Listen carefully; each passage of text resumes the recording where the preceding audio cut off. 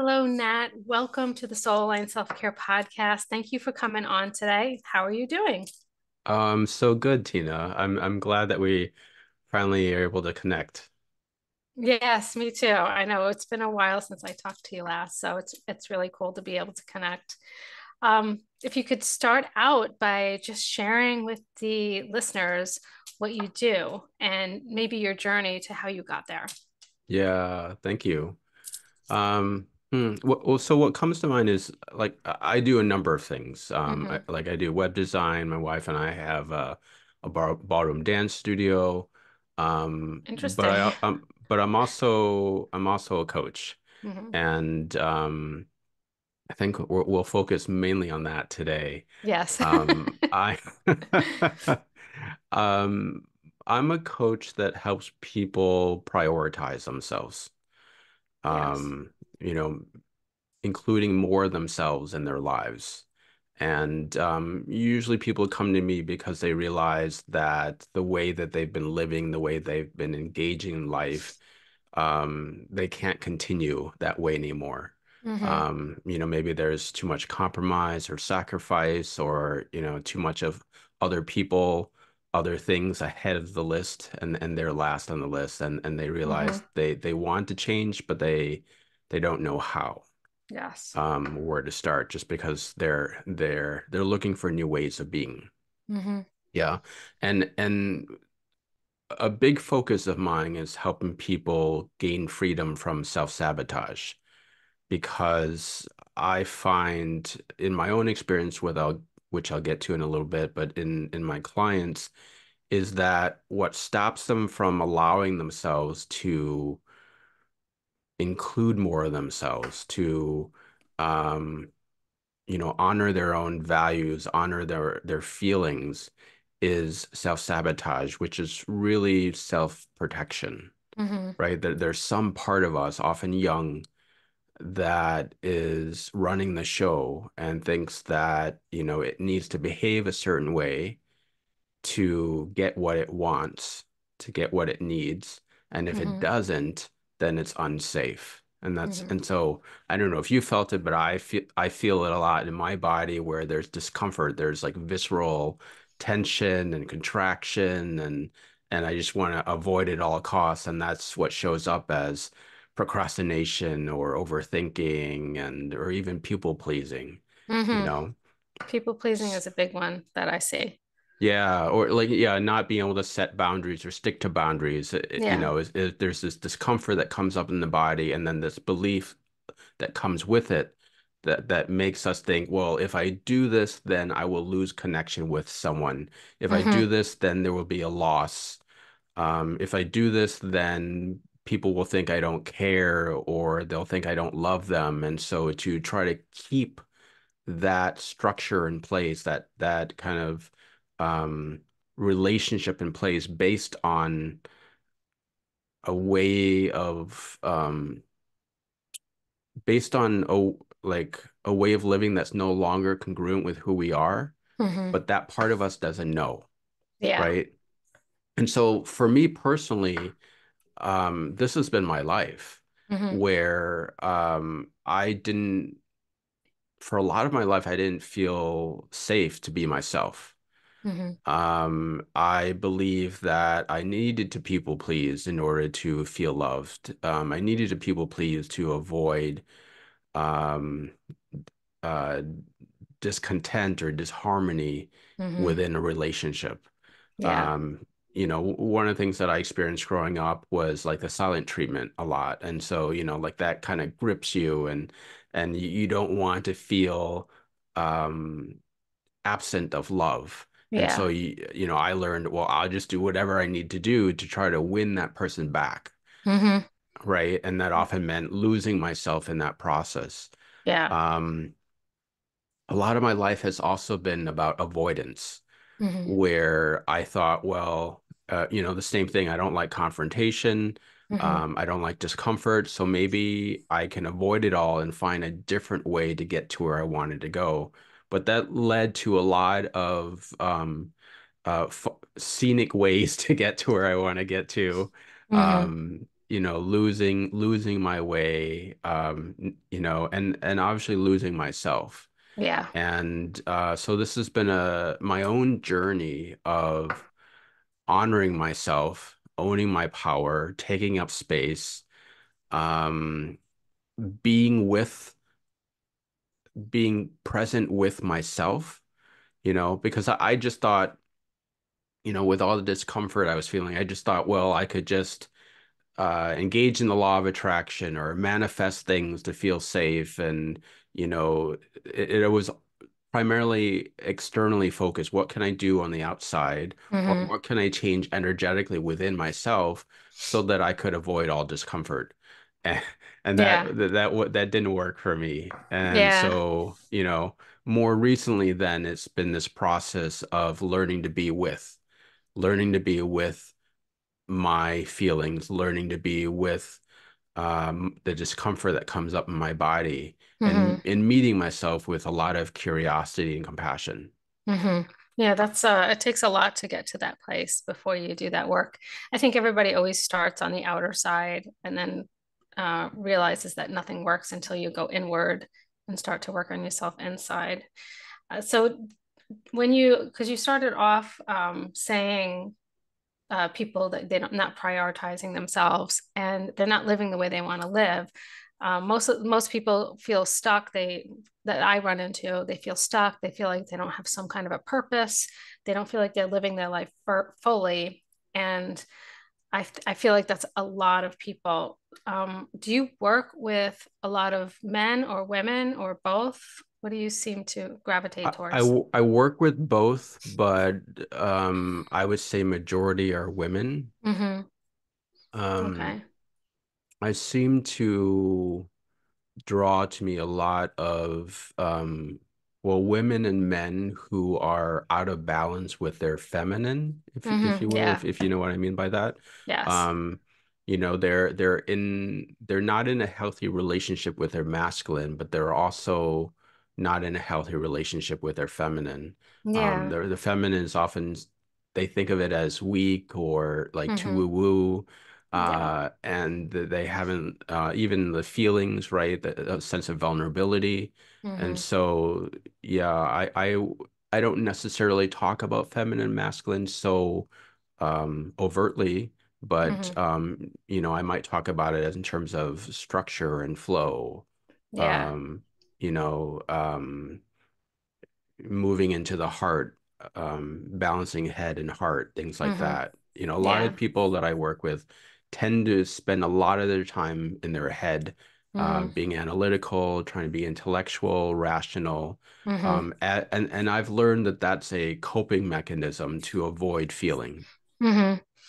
Yeah. And I think that there's a lot of people that are out of balance as far as the masculine and the feminine. And I feel like men are more like that because they're kind of programmed that way. And also it's not really, there's not a lot of safe spaces for them to be open to balancing those two. And as you said, it's, when you say, masculine and feminine, most men would probably only want to be identified as masculine, but you need both in order to be balanced. You need to be able to receive sometimes and not just always being the doer, and when women are stuck in their masculine, it's almost they feel they have to be in their masculine all the time. Sometimes they're in a circumstance where um, they're almost forced to be in their masculine in like a survival kind of mode.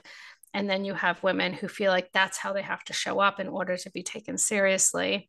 Um, and also that's a kind of programming also, from when we're young. So I feel like I feel like women are more willing to do the work, but I also feel like that might be changing a little bit, which is really hopeful. So I think maybe that's why you see more women than men, but it's definitely seeing more men doing this type of work.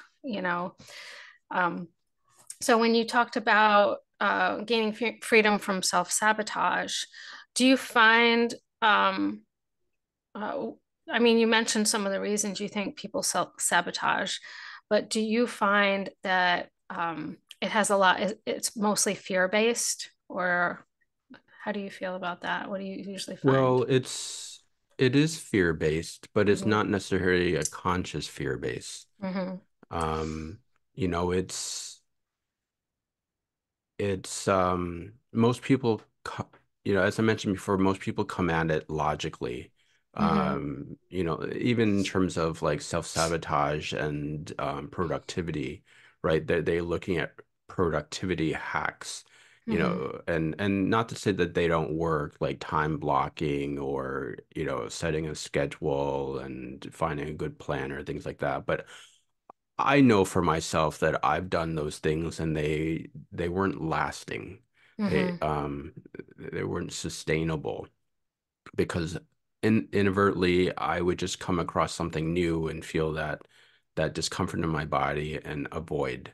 So so that discomfort just arises. It's not something sometimes it comes because we have a thought, right? Where the mind has a thought, it has a narrative about how it thinks things are going to be, and it's based on what has happened in the past. So it Hmm. projects it forward as a way to create a buffer so that we don't get hurt Hmm. again, right? So, you know, it could be like an example would be um someone that grew up with a family member that was just really outspoken and uh, energetic, and that child believes that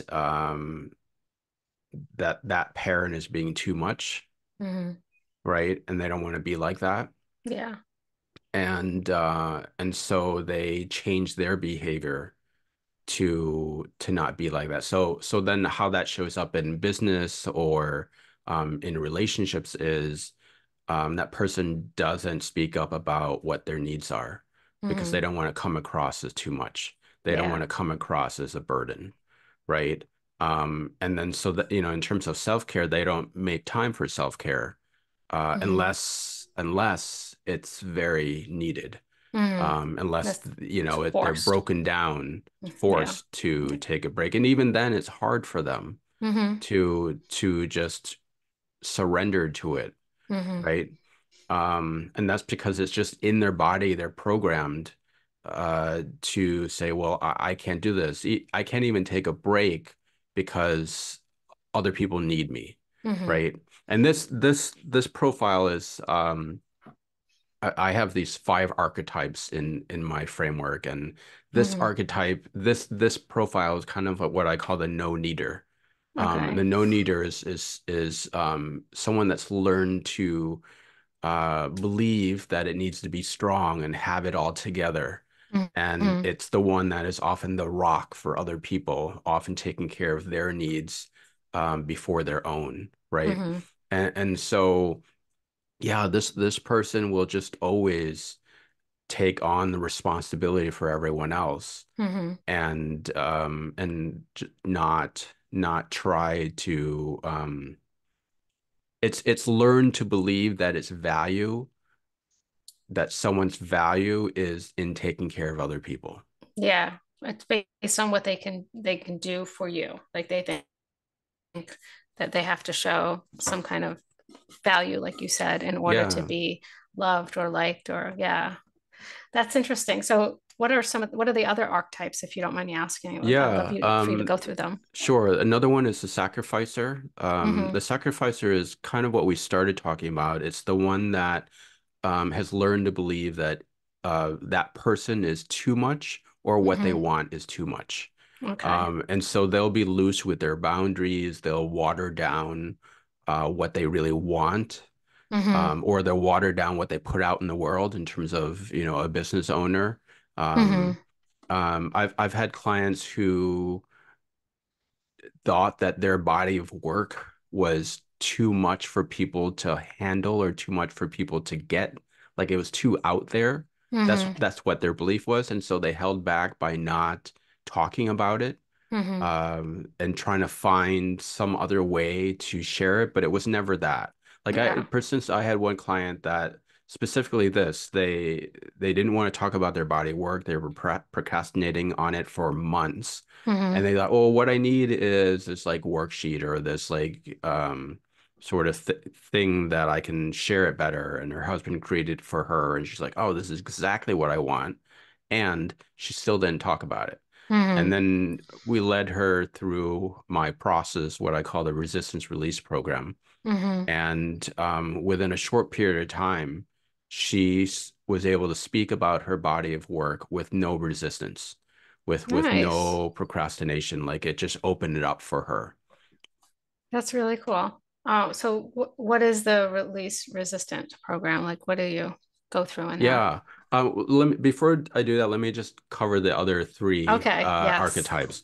All right, let's do So it. we also have the perfectionist. The Okay. perfectionist believes that it needs to be right, but at the same time is spends a lot of energy trying not to be wrong. Okay. So it's Yep. often tweaking things, and perfectionist doesn't have any problem starting over. Mm-hmm. So that's perfectionist. Then we have the overgiver. The Mm-hmm. overgiver tends to believe that it can't receive anything unless it has given more. Yeah, I know a lot of Um, people like that. yeah, so like even if this person were going to be given a gift, if that person didn't have something ready to give back, they were like, no, Mm-hmm. no, no, I can't receive this. This is too much. I can't take this. Mm-hmm. And so they're constantly pushing away help or support because they don't feel like they can receive it yet. Yeah, they don't Yeah, feel worthy almost. right, Yeah. right. And then the third, or the last one, the fifth one is the prover or the Mm-hmm. earner. And this archetype believes that it has to constantly overcome, constantly create more, do more, prove more, in order to be seen as valuable, in order to receive what it wants. Mm-hmm. Um, and this is kind of the classic overachiever or type A sometimes. Yeah. Resting, relaxing is often like a being lazy in their minds, right? Mm-hmm. Difficult to Um, do.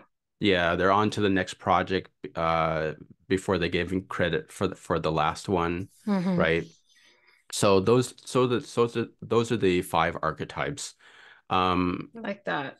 and the reason that I wanted to go through all five is because then in the resistance release process or in the program, Mm-hmm. what we do is someone comes to me with a specific situation Mm-hmm. where they're noticing resistance coming up or procrastination, overthinking, and I help them identify which of the archetypes are most active in this situation. Mm-hmm. Once we identify that, then we look at what are the behaviors or beliefs that this archetype um, be believes in, Mm-hmm. engages in as a way of protection, Okay.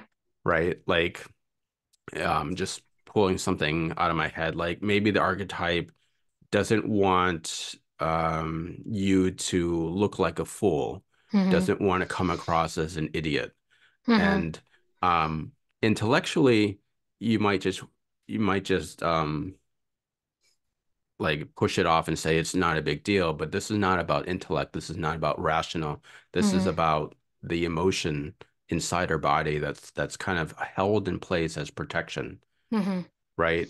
So Yeah. once we get to know what the beliefs are, the habits are, then we get to be with what I call be with, notice and be with um, the the sensations where it exists in the body. Mm-hmm. And we get to be present with it without trying to change anything, Yeah. So right? accepting it. Yeah, accepting it, welcoming it, so that your body knows that it can feel safe even in the face of discomfort, Mm-hmm. right? Because, like, going back to my story, I used to believe that in order for me to feel safe or for me to feel calm, I needed to block out all noise or discomfort. But in this process of learning to be with, I got to see that, oh, I can feel discomfort and still be connected to myself and connected to other people. Mm-hmm. And um, what I think is going to happen, what my mind is made up is going to happen based on what has happened before, Mm-hmm. is not necessarily the outcome. Yeah. Yeah. And Yeah. when someone experiences that, then something changes in them Mm-hmm. and they feel like in a sense, all that energy that's being used to protect is freed up. Mm-hmm. And they have now more energy. They feel lighter. And then they can also more easily do the thing that they wanted to do. Yeah. Right. Now, um, after we do that, then we I have people claim their greatness. Mm-hmm. And what this is that what I found is that not only do we protect against not wanting to come across as not enough or not, not good or, all these things, we also protect against being seen as all that. Mm-hmm. Like really, really owning our power because because I mean, we don't want to come across as egotistic or that sort of thing. And that's that same thing of like we create a buffer. Like Mm-hmm. what really is being egotistic, we're so far from. But Yeah. in our mind, in our experience, it feels like, oh my God, this is like everyone's gonna think I'm being egotistical, I'm, Mm-hmm. pompous or whatever. But their experience is so not that, Yeah. right? Yeah.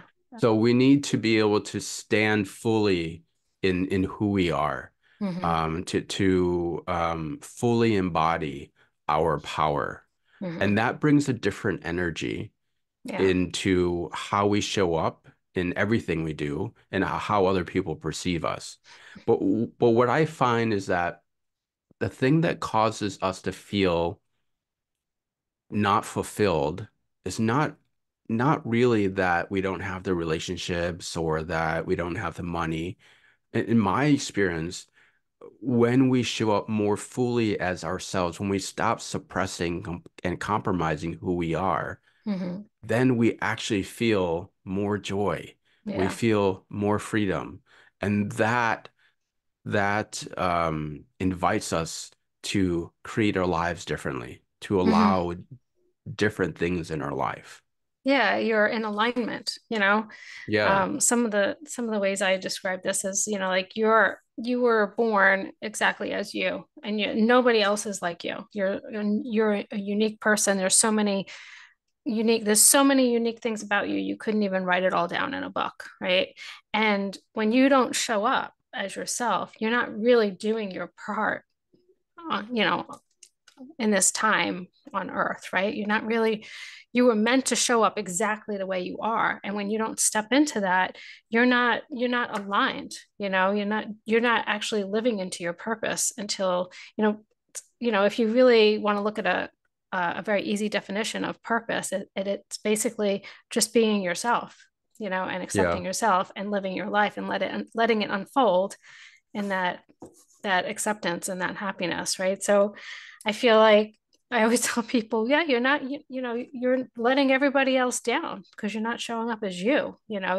You fit into this big puzzle of the world right now, and your piece is extremely important, and you need to like learn to show up exactly whatever feels good to you. That's how you should show up. And when you do that, the right people fall into your life, the right um uh hold on a second. I don't know what, getting little interruptions on my screen. Sorry about that. Mm. When you're not showing up as yourself, when you do show up as yourself, like the right opportunities come, you allow these things to flow into your life. But when you're not showing up as yourself, sometimes you're not in alignment with them. They're there, but you're not in alignment with them. And so the more that you could really show up as yourself and really love yourself and accept it.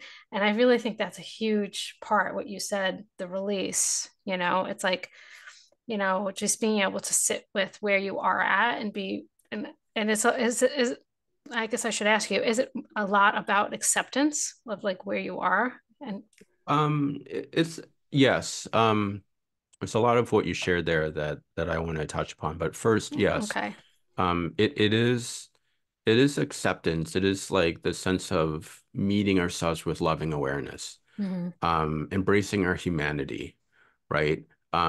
So often, I think culturally, societally, we meet ourselves with criticism.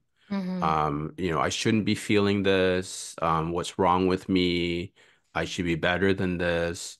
And all of those judgmental questions don't really lead to a good answer or a good future, Mm-hmm. right? Or even a good present. It leaves us feeling crappy. And then from that place of crappiness, we think, well, there's something I need to do differently to feel better. Mm-hmm. And that's not the case. It hasn't been my experience anyway. Mm-hmm. Um, what I've noticed is, yeah, if we meet ourselves, including those parts of ourselves that are afraid, even including those parts of ourselves that are misinformed, Mm-hmm. if we can meet all of ourselves from that place of loving awareness, acceptance, then something changes in us. Mm-hmm. And we do feel more free to do and have and be how we are. Mm-hmm. Um, Going back to what you were saying before, like I do agree that uh, being ourselves or living our purpose is being ourselves. Like I have come to that conclusion. Um, Mm-hmm. I will have to say though that sometimes, and this was for me, I'm sharing from my experience, is Mm-hmm. that sometimes when I heard things like, well, you just have to live in alignment and be yourself, that my attempt to do that was completely from my head. Mm-hmm. And I was like, well, this is who I am, and this is what alignment looks like. But it was fabricated. It Yeah. wasn't completely true.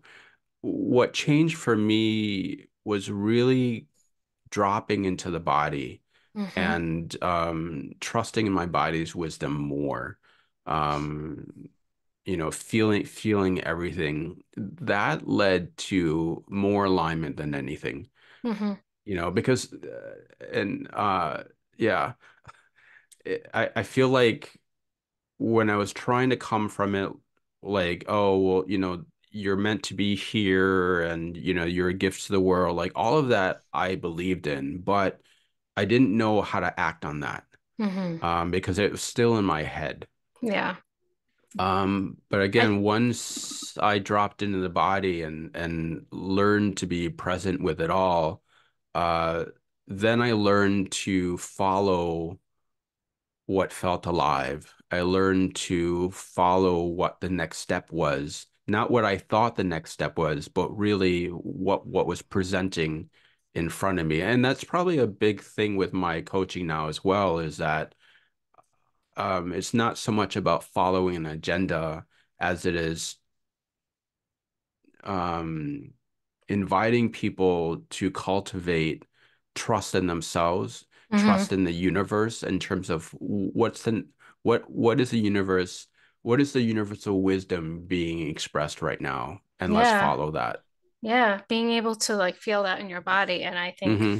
I think you're right. Like you really need to get out of your head and step into your heart. And I try to do this in my business all the time, whereas I used to always, well, what's everybody else doing? What do they say you're supposed to Mm. do? And I'm supposed to do this because this is what works. And as soon as I let go of that, and I was just like, I don't want to do that. So if I start doing that, I'm not going to be happy. And the whole reason I'm in business for myself is so that I could be happy and I could have that freedom that we all want when we're in business for ourselves. And so this is something that I'm really stepping into recently. This is fairly new for me in my business, at least, is really seeing what it feels like in my heart. And then also just like taking a moment to like close my eyes and just like really think about, so if I do this, what is it going to look like, in the future? And what is that going to feel like? Is that going to feel good Mm. to me? Am I going to like doing that? Am I going to enjoy that? Because if I'm not, everybody else is going to feel that through me, whether people know that they're feeling it through me or whether it's just instinctual, they will feel it through me if I'm not enjoying it. And Yeah. so I feel like learning how to pay attention and be aware of how things feel in your body is so important. And that's, we have all the guidance we need right inside of our bodies, but we're almost, the way society works now is we're putting this state, we're always put in this state of like doing, busy, busy, busy, and moving on to the next thing, as you said. And that was me. I was definitely like the type A. I'm the prover. So it's like you don't have time to check in. You're never checking in with yourself. You're never Right. checking into your body. And that's where my journey started 10 plus years ago, when I really started to like do this switch over. And it took me quite a while to like really learn everything that I've learned. But yes, really feeling into the heart. That's the answer. The answer is Yeah. always there Yeah. in your heart. And they say the heart actually has its own nervous system and its own brain. Not an actual brain, obviously, but so I think that's very interesting when you look into the science of it Yeah. also. Yeah. Something you said there that I want to add to, in Okay. terms of like, you said it's taken you 10 years and, Mm-hmm. it's taken you to get to this point. And, I want to say to you and our listeners that, I mean, even for me as someone that's helping people gain freedom from self-sabotage, it still occurs for me. Mm-hmm. Self-sabotage still, um, I believe it exists in layers, and we're always going to face new situations that are unfamiliar, and Mm-hmm. the body may still react in protection. And the difference for me is that I'm better at not judging it. I'm better at not avoiding it. Mm-hmm. I'm better at meeting it with more compassion and more gentleness. And that's definitely been helpful because I don't want people to think that it's like a one and done thing and Definitely then not. right because it's Yeah. not. Yeah. And then the other thing that I wanted to share that came up was because it really spoke to me was like the whole best practices thing. I don't know if you use that word. I don't think you did that phrase, but it's um like I was like this too, where like I would look at other people, how to Mm-hmm. run a business, Mm-hmm. and they were talking these are the best practices to do, and Yeah. this is what leads to success. Feels And so icky now, doesn't it? yeah, but like at those times when I used to follow it, I Mm-hmm. realized what I wanted was a guarantee, and that Mm-hmm. if I had a guarantee, then I would feel safe.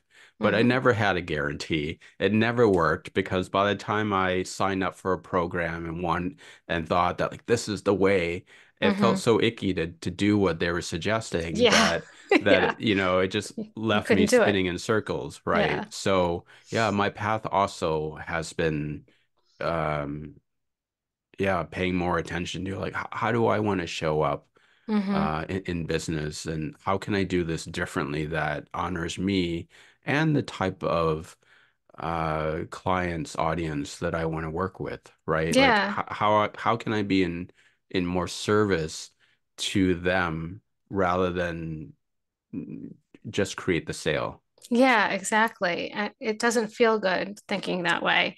And um and I feel like no matter how much you push yourself to like try to work that way, you're not going to, if you're feeling that way, you're not in alignment with it, it's not going to work out. You're not going to complete, just like the program or whatever it is, if it doesn't feel good to you. And I think honoring how it feels to you and then really looking at your business, and saying, like going through like your offers or, how you work with people, like, anybody who becomes a coach, they have all these suggestions on how you should sell programs or packages or whatever. And it's like looking at all that stuff and just being like, what feels good and what hasn't worked in the past, even though most people are doing it, like for example, setting up coaching sometimes with weekly calls sometimes is a little bit too much for people. Sometimes you need a little space to implement in between.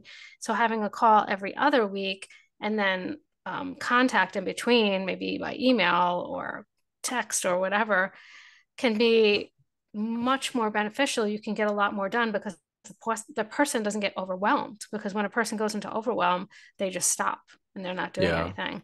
And so Yeah. like setting up the coaching program that's going to work for the individual, having options, not just like this cookie cutter thing that you have to have it this way or that way, Hmm. and so that's one of the things I always look at. So yeah, it's more about what's going to work for the person, and Yeah. how can I really be of service to them, so that Right. they benefit and then I benefit also, because it's not always about the sale. It's also about what I feel like my purpose is. And I'm sure you feel the same way, because it's like, I went through this and this was my experience, and I want to share what worked for me with other people. And most coaches, like almost 100% of the coaches that I've met so far and spoke with on the podcast, that's why I always ask them to share their story, because that's where this purpose that they have comes from. It comes from their personal story. And when people share their stories, especially coaches, it's it makes people feel like they're not alone, Hmm. because as you said earlier, going back to it's not a one and done kind of a deal. There's no coach out there that's doing everything perfect. you know there's no health coach out there that's drinking all their water every day and getting 8 hours of sleep and meditating and doing their breath work and their cold plunge and all of that stuff. Yeah. So it's a work in progress, and I believe it's just a lifelong process for all of us to, um, and not everybody is, moving, and some people are very happy with where they are, and that's okay. But like for me, I just look at it as, I'm just like a lifelong learner, and I have a insatiable curiosity about everything. And so it's Hmm. kind of, for me, I will never get to a point of like I made it. That's not what I'm looking for. It's more about what I learn along the way, and the people I meet, and the experiences I have, and how much better can I feel about what I'm doing in the world. So yeah, Yeah. it's definitely not Yeah. a one and done. Yeah, exactly. It was definitely about the experience because I mean, yeah, like you said, we do never get there in the way that we think we get there, right? I Mm-hmm. mean, at the end we die. So, uh Yeah. game over. Yeah. Yeah. So, but there's something that I want to add to what you were saying earlier because I think it's a really important distinction. Okay. You were talking about, well, we were talking about alignment and best practices and, finding what's best for us in terms of our practice. And then you were also talking about like what doesn't feel good, like paying attention to that. And I just want to caution people because um I'm cautioning people to be really honest with themselves because sometimes what doesn't feel good doesn't necessarily mean that it's bad for us. Mm-hmm. Sometimes we can, and I'll speak for myself here because I've done this, I've seen it, where I was like, well, this doesn't feel like it's in alignment. It doesn't feel good, but it Mm-hmm. was just my way of avoiding. It was my way of Yes. protection. That's a good point. And so I, created a story that like, well, it's supposed to feel good or it's supposed to feel in alignment, thinking that alignment always felt good Mm-hmm. and then I would shy away from doing things that could really serve me. Mm-hmm. The way that I started to see through that was I started to see patterns, right? Like, oh, I Mm-hmm. did this and then I pulled away, and then I did this and that didn't feel good and I pulled away, and I'm still in the same spot. I've just Mm-hmm. tried a number of things. So it's not that none of them were in alignment. It was that perhaps I wasn't, I was leaning into my self-sabotage. I was leaning Mm-hmm. into protective mode, Yeah. and I needed to be present with that first in order to find a better alignment for me. Yeah, that's a really, really good point, because I've definitely done that too. So as soon as you feel the discomfort, you take a step back and you're like, well, this is supposed to feel good. But yeah, one of the things I always say is there's magic beyond your comfort zone. So a lot of times when something really, really scares me, um, you know, I always say to myself, that's probably something I'm supposed to do. And as an Mm. example, when I first started the podcast, I just did solo episodes only, and I was terrified to have guests on because I was worried that I wasn't going to do something right. I didn't really know Mm. what I was doing tech wise, and so, but I knew that this was something I needed to do, but it was very uncomfortable for me. And so I went through the steps to make myself a little more comfortable. I had a friend on. My first guest was a friend. I worked through the tech. I made my kids hop on a Zoom call with me, and I worked through all the tech, Mm-hmm. beforehand because I wanted to be professional. And so yeah, that is an excellent point. You need to ask yourself the questions. But there, for me, the way I resolve that is, and this not going to work for everybody. I'm aware of that, but it's a feeling in my body, really. So when I lean into something, there's excitement, scary excitement, and then there's scary that's bad, Mm. And so for me, scary excitement feels like opening, and scary bad feels like, no, that's bad, like bad Mm-hmm. vibes. Like, I'm going to stay away from that. Usually when I get bad vibes, it's from like a person or something like that, and I don't quite know what it is, but it's usually something to do with that. But good vibes always feels expansive to me. And so you could check in with your body too. I like the way you put it, though. It's another way. I think everybody's different, and everybody needs to figure it out on their own, whether they're self-sabotaging or not. Sometimes it could be really, really hard if you've been doing that for a long time. I know I did it for a Yeah. long time. I still do it. I still do it. Mm-hmm. Whenever I get like a lot of times I self-sabotage when I have to like put myself out there. I'm maybe presenting something new, a new offer, a new program, and I'm nervous about it, so I'll do all the preparation work, I do everything perfect, all the preparation work. And then when it comes time to promote it, I'll say things like, oh, I don't want to send too many emails because I don't want to bother the people on my email list, or, oh, I don't want to talk about it too much because everyone's going to get sick of me talking about it, but that's what you have to do sometimes when you're selling something. Mm-hmm. And, it might, I could easily self-sabotage by saying, well, it just doesn't feel good, so I'm not going to do it. Mm-hmm. But it doesn't feel good because I'm putting myself out there. And like you said earlier, it's like you're always worried about not being accepted or not being loved. Mm-hmm. And kind of I've grown past that quite a bit now, because like when I something doesn't go well, I'm like, what can I learn from that? How, like, I must have presented it wrong. I didn't present the right value or whatever. Like, so I have to look into that because I really do think this is a good thing, so I don't make it about myself. But um, I agree with you. That was a really good point to make, because you could very easily stay in your little safety shell, by saying nothing feels good. Yeah.